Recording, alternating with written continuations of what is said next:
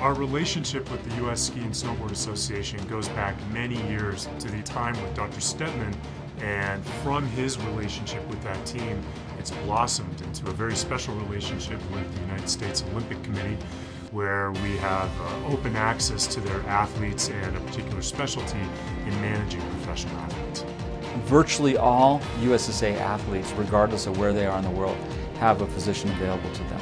We have a pool of over 300 volunteers who travel throughout the world with the US ski team, virtually all the venues.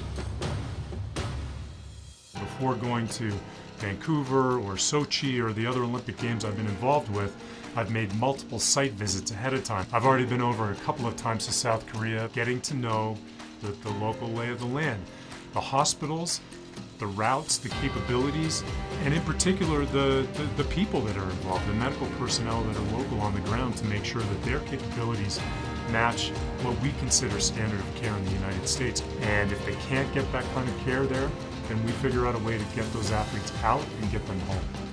Done 2 trips to South Korea.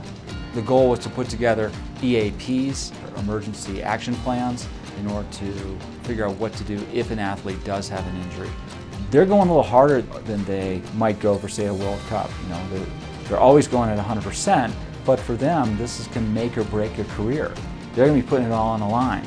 It is just an incredible experience to be surrounded by that energy, that excellence that everyone is sort of exuding in their positions. It's really a privilege. You know, I'm not in the Marines or the Air Force or the Army, and this is a way that I can see, or that I can use some of my skill set to further the goals of our nation through sport.